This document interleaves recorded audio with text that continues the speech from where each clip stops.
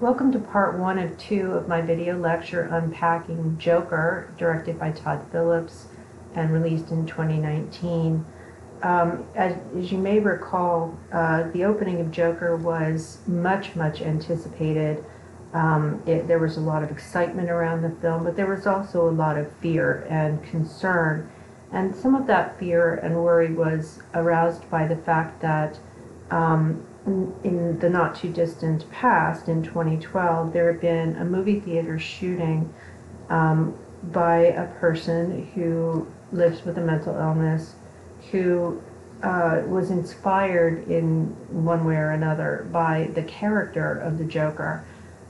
His hair was dyed in some version of green and so on. So many of the family members of the Aurora victims expressed concerns about the opening of the film because the trailer had showed already that the film was going to contain a fair degree of gun violence in it, and some theaters delayed the opening, some deployed extra security.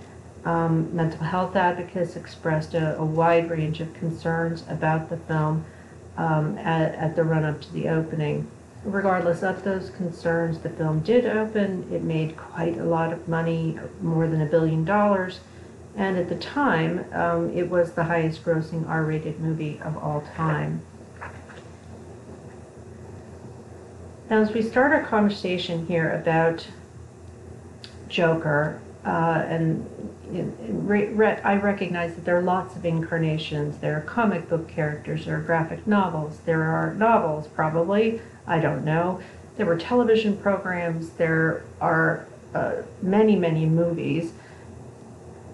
I understand that there's a lore about the character, so we're going to focus our attention specifically on this film and Joaquin Phoenix's performance in the character of the Joker.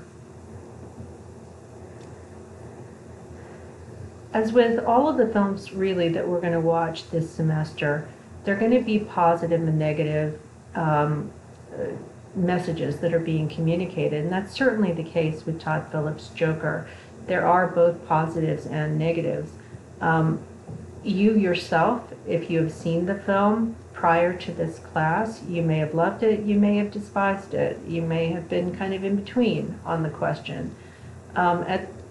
Regardless, now that you have seen the film, you likely have your own opinion about whether it was a good film as film. So were the portrayals compelling? Were the characters compelling? Was the story engrossing and so on? Was the cinematography fabulous? Whatever. So you can form an opinion about the quality of the film as a movie.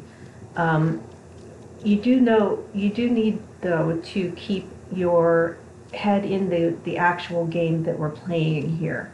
Our job is not to think of this in terms of movie criticism. We are not movie critics here. That is not our job. Our job is to examine the messages sent by the film, whether it was the intention of the director or not, what messages are sent to viewers about people with mental illness and those who provide them with care. In an interview with Hollywood Reporter, Phillips talked about the fact that, after the film came out and the response from critics was very positive and people kept going to the film and it was making a lot of box office money, Phillips said they felt vindicated. Not by the box office numbers, although that's certainly a good thing, but Phillips felt that people were really understanding what the movie is about. Now, what he's referring to there is the fact, and I want you to take this to heart, that there are many people who wrote blog posts or video posts who are people with mental illness, people who struggle, and many who are mental health advocates themselves, who wrote that they very much identified with the character of Arthur in the film, because he was expressing things that they had themselves expressed. They felt ignored. They felt abused, they felt victimized, and they also felt that their care was simply not important to the people it should be important to. They also noted in some of these reflections that they could see themselves in Arthur, and therefore they found the performance very evocative. So Phillips really responded to that and said, you know, in his reflection of the film and people's reaction to it, he always identified the purpose of the film as being about childhood trauma, about people who have been abused, who've been traumatized, who were not loved when they should have been loved, who were not empathized with when they should have been empathized with. So he saw it as a real character study, and he has that point of view that he was taking in creating the film. In another article, and this was an article that I found in USA Today, Alexander, who was writing just an op-ed about the film, argued that the depiction is in some ways very complex, and that's unusual for films with characters with mental illness. The character that's been created and then enacted by Joaquin Phoenix is very complex, and the presentation of his struggle in his life deals with that complexity in a more honest way than I'm used to seeing. That said, we have to balance those positives with the potential negative impact of showing that Arthur, as he transforms into the Joker, turns into a vividly violent and destructive person who is dangerous to any and all who might encounter him. So that's the balancing act that you're going to be engaging in here as we move forward and look at the details of the film. So the first question that I asked you in the film reflection for Joker was, you know, what were your initial impressions of Arthur Fleck as embodied by Joaquin Phoenix? And you gave a variety of responses to that.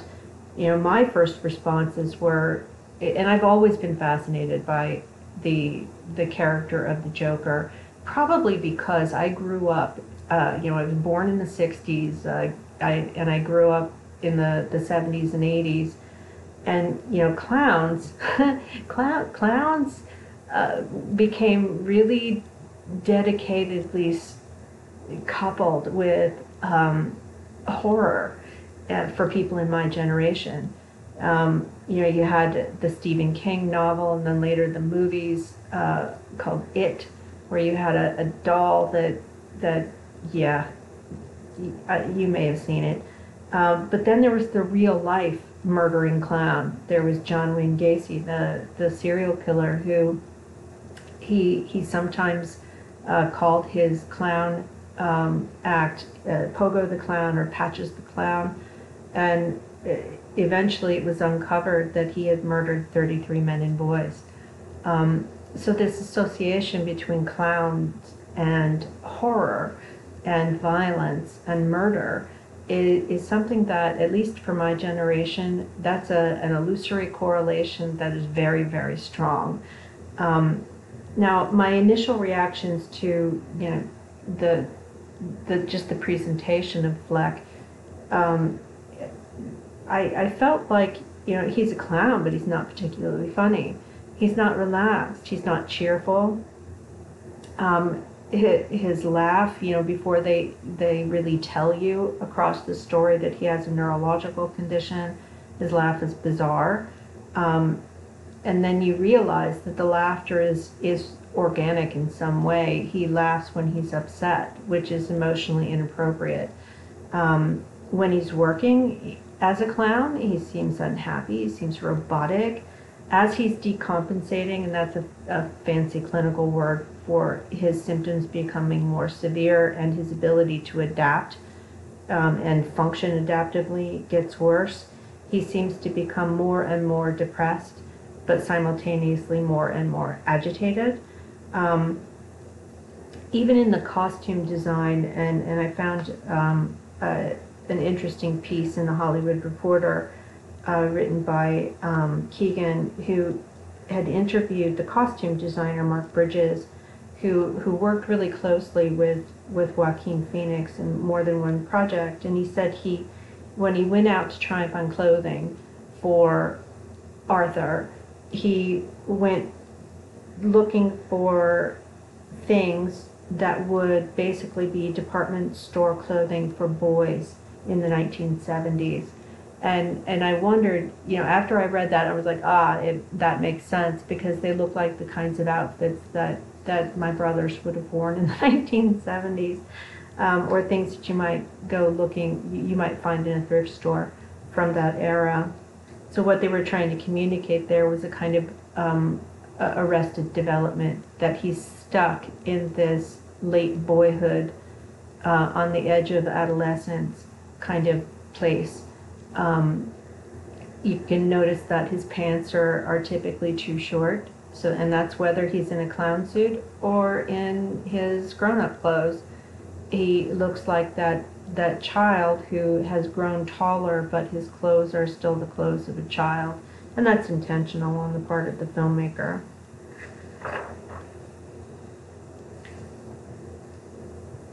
Now, in your reading in Wall's Media Madness in Chapter 3, Wall notes that there are some personal and social attributes that typically are associated with characters with mental illness.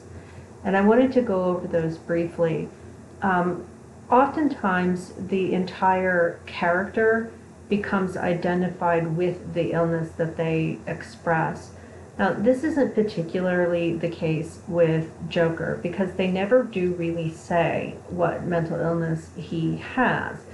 But it is suggested that pretty much all of the people in his atmosphere look at him as an ill person. The lack of family connections that Wall identifies in many characters, again, Arthur has his mother, but his emotional relationship with his mother is not a normal one. Any other family? No. He's fatherless. He has no siblings. He doesn't have extended family connections.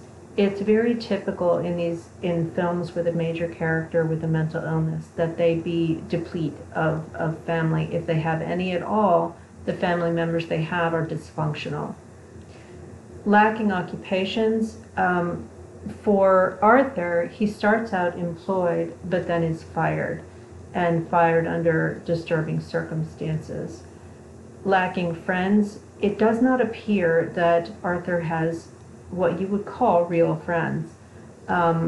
They tend to make fun of him, they tend to tease him, they may do that behind his back or to his face. And in one case, he is betrayed by one of his co-workers.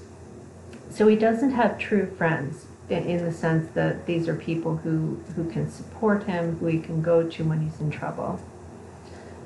Lacking basic skills and abilities is another personal or social attribute that Wall notes.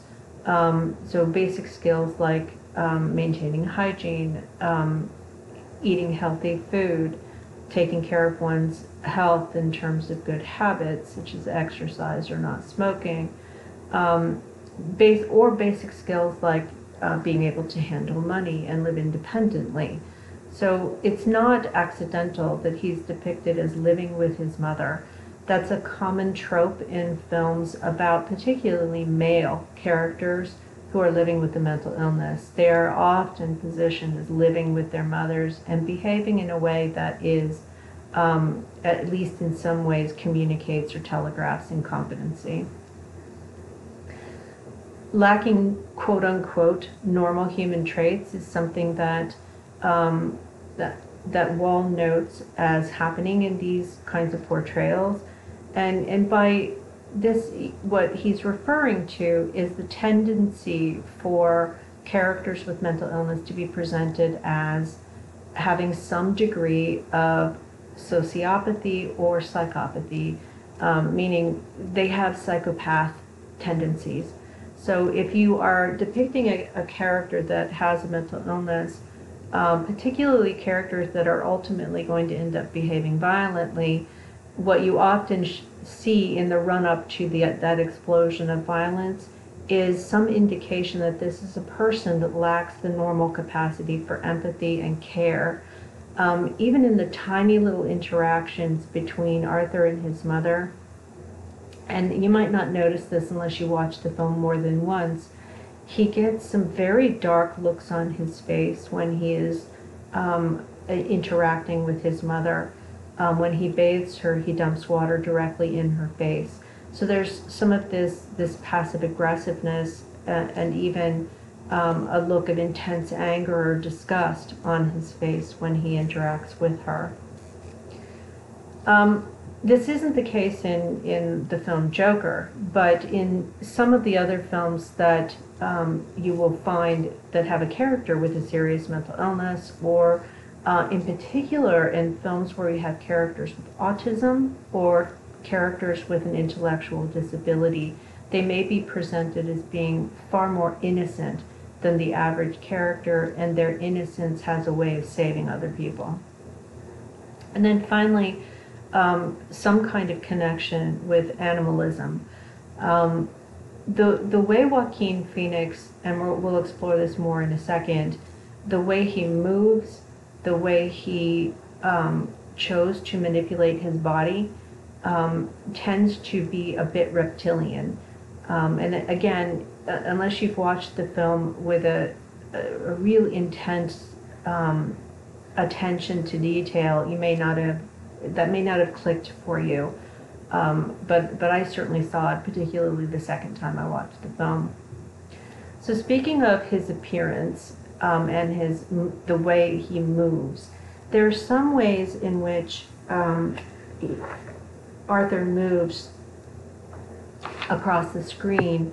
And again, Joaquin Phoenix is a brilliant actor. He's very much a method actor.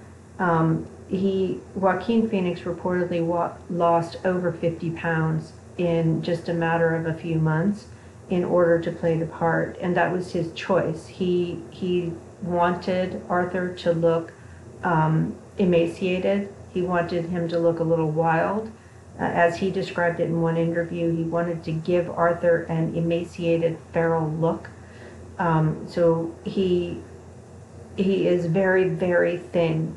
And you can see in some of the screenshots that I found, he is incredibly unhealthily thin, even bird-like. And in some of the poses that he kind of puts himself in, you see this reptilian quality, as if it reminds me of some of those dinosaur characters, those bird-like dinosaur characters from Jurassic Park. And then just the way he moves, even when he doesn't have the clown shoes on, when he's running, he runs as if he has the clown shoes on. His dancing is bizarre and weirdly, although ineptly effeminate. So the iconic scene on the steps, he's doing these very robotic kind of disco moves that are, if they were performed by someone who is a capable dancer, would be sexy. But when they're performed by him, they're just weird. They're strange. And again, Wall notes that the tendency on the part of writers and directors is to give you this physical appearance that is, it makes it obvious, this is a person who is different. This is a person who is bizarre. Who makes you cringe. And certainly the thinness in that first image where he's shown from the back and you see his spine is clearly visible, but his arms are sticking out at odd angles. That's what I mean by bird-like. He looks like forgive the imagery here, but he looks like a plucked chicken. So that suggests that sort of animalism. It suggests that this is a person who is just close to death. But then you have this idea of transformation, the makeup, the clothes, You may not have noticed that over the course of the film, as elements are added to the Joker costume, the colors also become brighter, and that was an intentional move on the part of the filmmaker and the costume designer to have the colors of the makeup and the colors of the clothing become more vivid over the course of the film, kind of representing his metamorphosis. Wall goes on to argue that the way writers and directors choose, and they do choose this, the way they choose to present people with mental illness, there's sort of a model there. Wall notes in this chapter that people with mental illness are routinely presented as recognizable. He tells the story of how in the making of One Flew Over the Cuckoo's Nest, which is an iconic institution film, the casting was originally intended to include characters who were enacted by actual people living at a real institution where the film was made. The problem was that the casting director and the director, Milos Forman, when they saw the men who were actually living at the institution where the film was made, they felt that they looked too normal. They weren't interesting enough in terms of their appearance. So they went out and found character actors who had either vivid facial features, or they were physically large or tall, or they found people who were unusually small and almost childlike in their physicality. Because the public perception is that you will know a person with mental illness when you see them. They will be recognizable.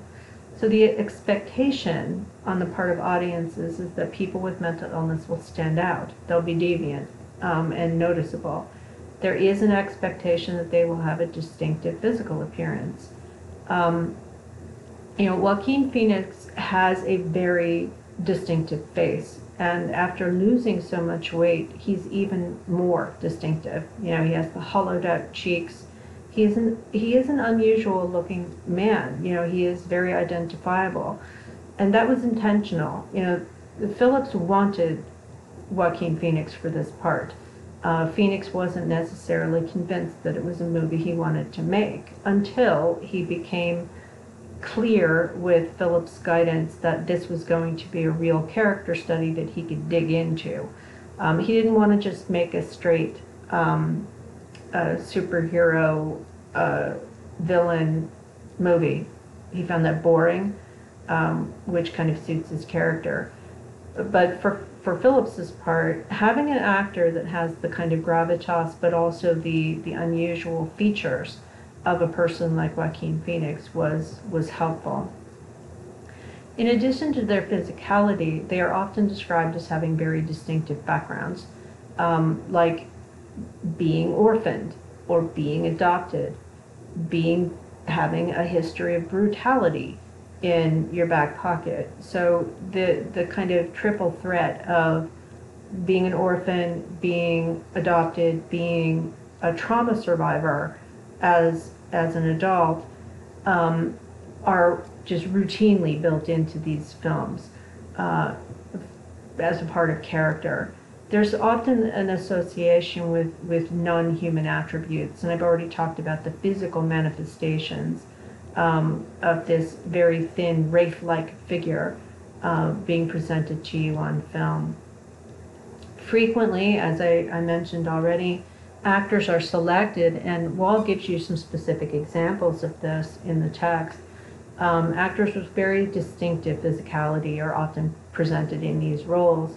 The fact that Joaquin Phoenix felt that he needed to physically do what he did for this role, even though the lore about Joker is he's tall and thin, but not emaciated necessarily.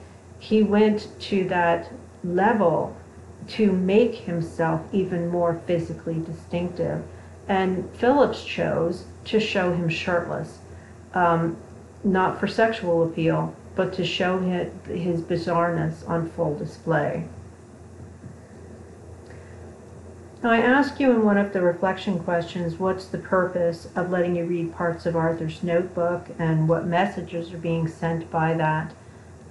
In researching this, I found out that Phoenix reportedly in his conversations with Phillips, trying to really dig into what were they going to do with this Arthur Fleck? Who was he, and what was going on in his head? Phoenix reportedly was given a notebook, and he wrote the content that you see. He drew the pictures that you see as a way of kind of defining for himself who Arthur was, and allowed him to kind of fashion the character in his own mind. He wrote it before filming began. So what you see there on screen is the way in which Joaquin Phoenix chose to define Arthur and to expose his mind to you. Phillips then decided to use shots of him with the notebook, and then to build in the idea of it also being a joke book, as well as a journal. Now, I don't know how often it happens that you have in films that feature characters with mental illness, or in films in general, that you have these pictures of journals or of notebooks. The idea of a journal or a notebook is something that it's supposed to be a place where you work out your thoughts, where you can write down your most private, intimate details of your life and work through your stuff, if you will, or just record the events of your day. So journals are seen as private. They're seen as your way of kind of pulling your thoughts out of your own mental state and then exploring them. And that's the case here. We will see notebooks show up in a couple of our other films. We'll see notebooks, journals, again in Girl Interrupted. We'll also see it in Beautiful Boy. And the notebooks themselves become elements of the story, and that's the case here in Joker too. What kind of binds what I think of when I think of the notebook idea, the notebook motif, and perhaps why Phillips was attracted to using it in the film itself, is this idea that people with mental illnesses are people with secrets. They are people with a hidden self. And if other people could look in the notebook, if they could read what's in the notebook, in the case of Joker, they would be freaked out. What's supposed to be a joke diary, where he's writing out material and practicing it, is really, once you look at it on the page, just a stark description of his very disturbed mind. In Girl Interrupted, it's more of a place where the main character works out her difficulties and improves. In Beautiful Boy, when we watch that film late in the semester, it's again, we're back to this is a man with secrets. This is a man who is desperately struggling. This is a man who's very, very ill. So films will differ. Typically when you have male characters, it's dark secrets that are in these notebooks that show up on screen. For female characters, it's a little more likely that they are explorations that actually take on a healing role. But that's anecdotal evidence on my part. It would be interesting to do a content analysis to find out if that's correct. Now, violence and trauma are like, additional characters in this film. Certainly, violence and trauma has characterized Arthur's entire life. In the early scenes in the film, Arthur is working in his clown outfit, holding a sign, trying to get people to go to a store, and he is violently, viciously attacked by teenagers in the street. You get the sense that this is not something that is unusual for the times. Now, Phillips, in setting the film in the 1970s, he is making a point that this was a violent time in New York City, that this was a dangerous time in New York City.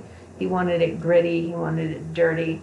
and he wanted people to be shown as lacking empathy and concern and taking advantage of the weak um, more than once.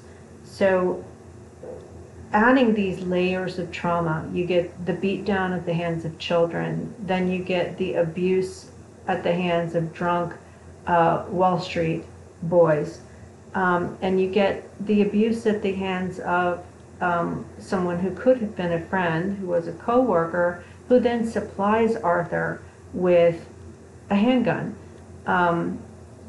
that he then later uses in a variety of criminal offenses, including murder. So what Joker has done is to make a clear connection. So Phillips in his directing, the writers in their writing, they've made a very clear connection between trauma, and later in the film you learn that he was abused as a child, that he had a serious head injury as a child, and so on. These traumatic experiences accumulate. They pile up and they pile up and they pile up, and eventually he transforms into the Joker and he kills people.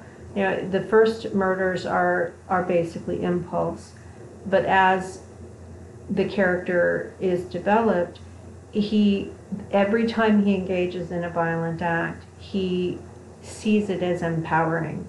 So the message being sent here is that here you have a person who is repeatedly traumatized. Here's what trauma does to people. People get messed up by trauma. When we get to the film Brothers, and we take a hard look at post-traumatic stress in military films, there is often this connection that's made between having been exposed to traumatic experiences, whatever kind they are, and then developing mental illness that predisposes the person to violent behavior. And we'll have to revisit that when we talk about war films in general. So, you know, the audience walks out of this film with a pretty clear reinforced message that violent behavior, particularly the gun violence that's displayed so readily in the film, is directly caused by his mental illness. The mental illness was directly caused by trauma. And it is that causal pathway that is really thematic in films where you have both a character with mental illness and a whole lot of violence.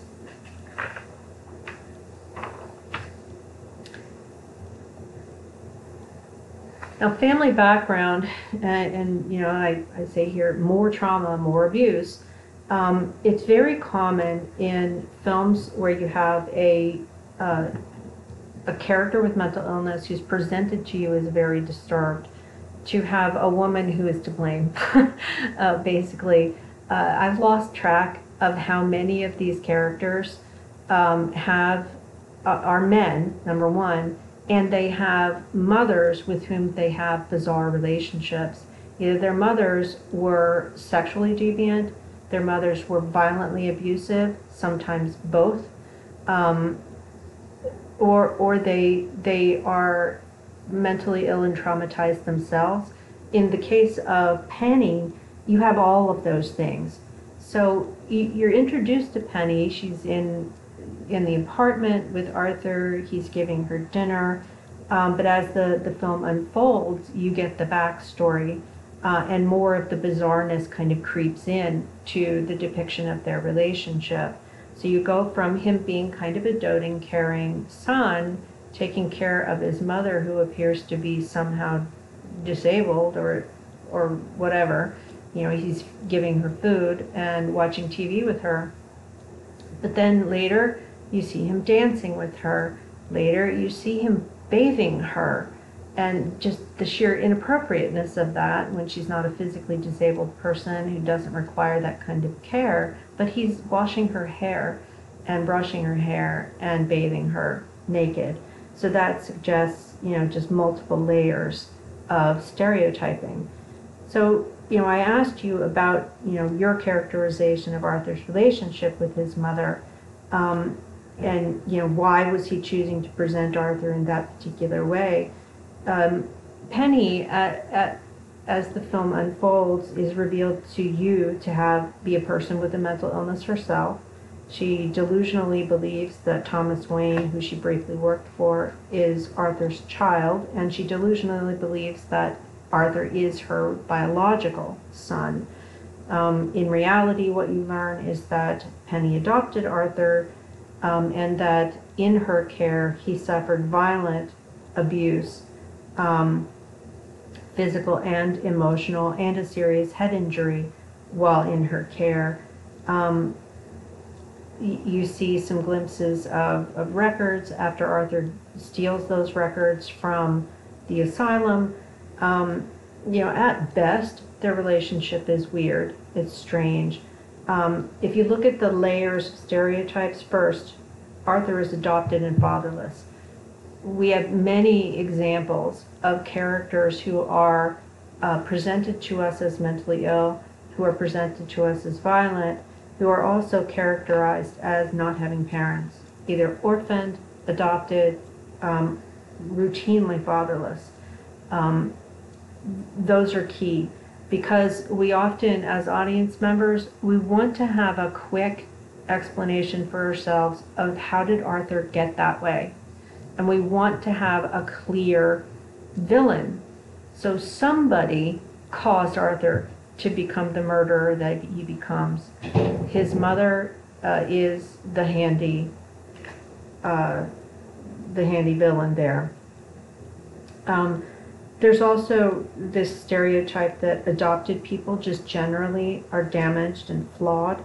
We have lots of villains in film history who are adopted people. Often these characters are presented as disturbed and violent. A second broad stereotype is that, and I talked about this in the week 1 lecture, there's this idea of contagion. So presenting Penny as delusional, presenting her as a person with a mental illness who is obviously not getting treatment, it reinforces that notion that mental illness is catching, that is something you can acquire. The fact that she allowed someone to abuse him brutally makes her blameworthy, and by extension, you can apply that stereotype to Arthur. Third, the showing him bathing his mother sends a clear message that there is some kind of bizarre sexual element to their relationship. If not overtly sexual, then at least sexualized, where he is simultaneously the child in the house, but also the parent. And that kind of role mixing shows up in films with mentally ill characters fairly often. I think kind of the iconic example you have is Alfred Hitchcock's Psycho, where Norman's mother is presented to you as a prostitute who entertained clients in Norman's presence, and eventually Norman snapped, and ostensibly he murdered his mother and then kept her body in mummified form in the hotel, where he then dressed as his mother and murdered young women.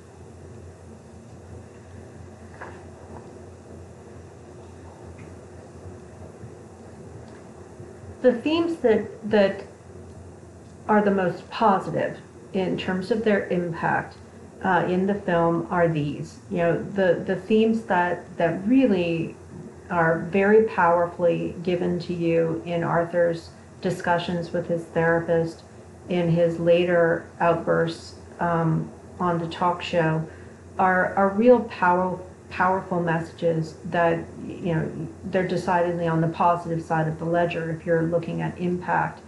For many people, they just don't understand the fact, and I'm talking about viewers here, that people with serious mental illnesses are some of the most vulnerable and neglected people in our entire culture. Since the time of deinstitutionalization in the late 1960s and into the 1970s, people with the most severe symptoms, people who have disorders like schizophrenia or bipolar disorder or other kinds of conditions that lead to psychosis and severe interference with adaptive functioning. These are individuals who, after deinstitutionalization, were really left untethered with no place to go. And it's not like the treatment they were getting before deinstitutionalization was super awesome. So these themes are really important and they're timely. You know, when Arthur, in a heartfelt way, tells his social worker, "I just don't want to feel bad anymore," that's a statement that rings really true to a lot of viewers who've been in the same place. When he says that he hasn't been happy for 1 minute of his entire life, again, that is a sentiment that resonates long and loud for a lot of people who've been in his position before, of having their resources cut, of not being able to afford medication, or having the program that supplies his social worker vanished out of nowhere. Those aren't fictions of the 1970s. Those are realities today. And I don't mean realities of the COVID today. I mean realities of today, the before times. These programs, they're always running on a shoestring. They're always underfunded. The people who provide care, like the therapist played by Sharon Washington, the social worker, they are always at risk of losing their funding.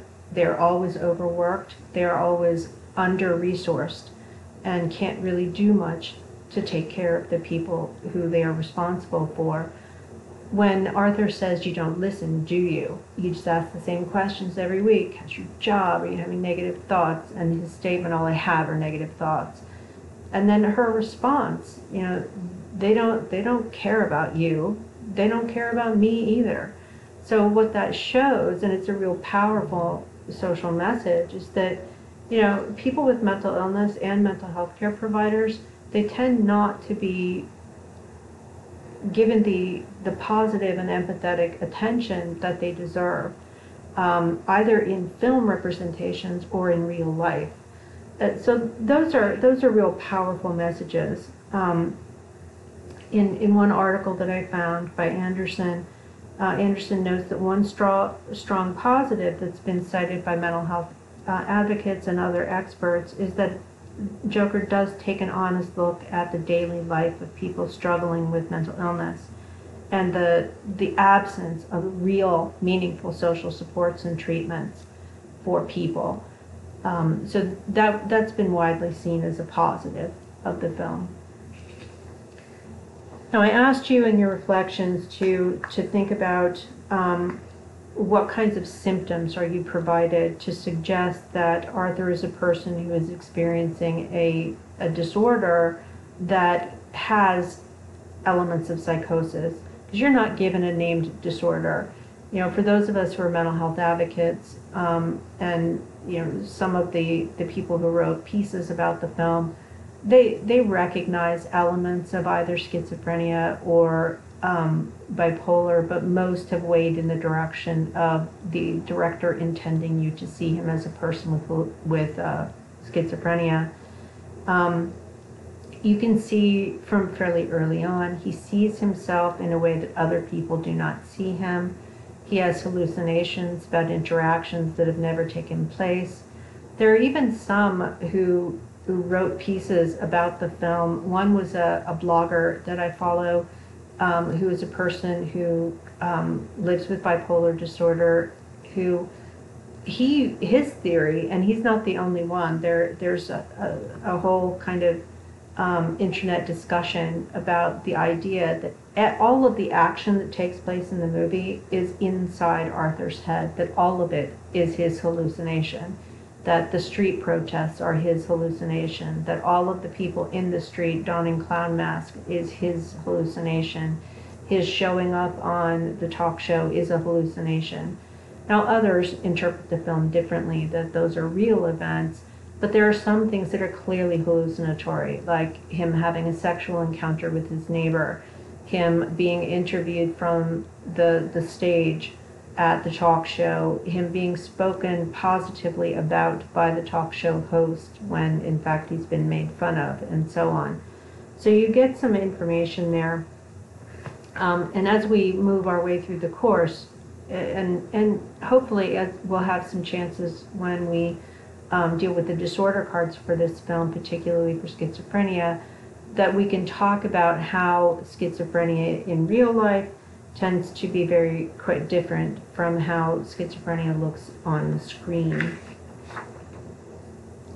Similarly, your character here, and this was something that the Joaquin Phoenix has been reported to have said was attractive to him. He noted in one interview in Hollywood Reporter that there was something really interesting to him about the idea of the bizarre laugh of the Joker, which is part of the iconic character, the really creepy laugh. He felt there was something interesting about it being a neurological condition. So Phillips has kind of gone out and found that there is a condition called, it's a neurological disorder called pseudobulbar affect with an A, meaning mood. And again, I'm not going to give you much detail about it because we're going to talk about that in the disorder card discussion forums. But for the sake of this lecture, it is a neurological condition that is caused by brain trauma. So it could be a stroke, it could be ALS, MS, Parkinson's, Alzheimer's, but it is a result of brain damage, essentially. Now, why add it? Why have it present in this character? Well, on one level, the writer wants a way of explaining the laugh, and he found it interesting to position it as a neurological condition. Unfortunately, though, what it actually does for the viewer, if you're really thinking about it, is it makes it obvious this is a disturbed person. So for the uneducated viewer, for a viewer who doesn't know that there's such a thing as pseudobulbar affect, who doesn't understand that people with mental illness are not physically recognizable most of the time, what the writers have done in choosing to give him this neurological condition is they've given him an obviously recognizable, bizarre, emotional and physical trait. Or set of traits that you can see at a distance. If you think about that scene on the bus where he's goofing around with the kid, he's actually being funny and clown-like for a change, and the kid is laughing, and then his mother gets mad about it and lashes out at Arthur, and the stress of that experience triggers the pseudobulbar affect symptoms to jump up. And he laughs bizarrely, freaking out just about everybody around him, who, they're New Yorkers. They don't panic and run away, but they show their derision in really unpleasant staring.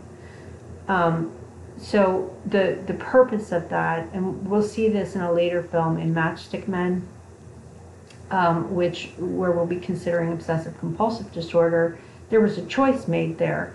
By the director and the writer to say, yeah, we're going to give him OCD, but we're also going to give him Tourette's.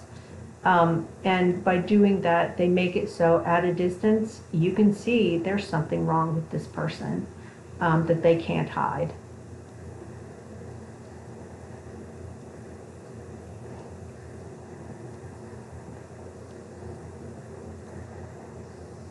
Now, Arkham Hospital or Arkham Asylum, as you can see here, the sign on the artifice, Arkham State Hospital. It's a Gotham staple in the Batman lore. It's where all of the Batman villains end up at some point in time, because villainy in the Batman universe is indelibly tied to mental illness. So obviously these are killers who are bizarre and weird and mentally ill, so they have to be locked up in an asylum. So the director has chosen some very prototypical imagery. You're shown a hospital that's in poor condition. You're shown an elevator scene. It's a classic hospital elevator with metal walls, graffiti, and an undressed man in 4-point restraints who is acting out the kind of stereotypical image of the hospitalized mental patient who's being escorted by an orderly and a law enforcement officer. The communication there is this person has to be restrained because this person is a dangerous person. Now, why Arthur has gone there, and I asked you that in your reflection questions, he's gone there to get his mother's records. He's been told something that he doesn't believe is true, but he has his doubts, so he wants to get his mother's records. And he has a confrontation with the person at the hospital. He steals the records. It pushes the final buttons in his transformation. Then you're shown he returns to the hospital after murdering the talk show host, after murdering Murray. He is shown back in Arkham Hospital having a conversation with a psychiatrist.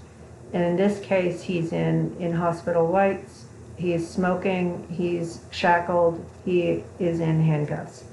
And all of those are pretty classic images of the mental institution. And then you have that final scene. You see bloody footprints. You are led to infer that he has murdered the psychiatrist with his bare hands this time. And he's done so in a really bloody way, but you're not shown the graphicness of it, but the bloody footprints seem to encourage you to believe that there's a whole lot of blood on the floor for him to make footprints of that size.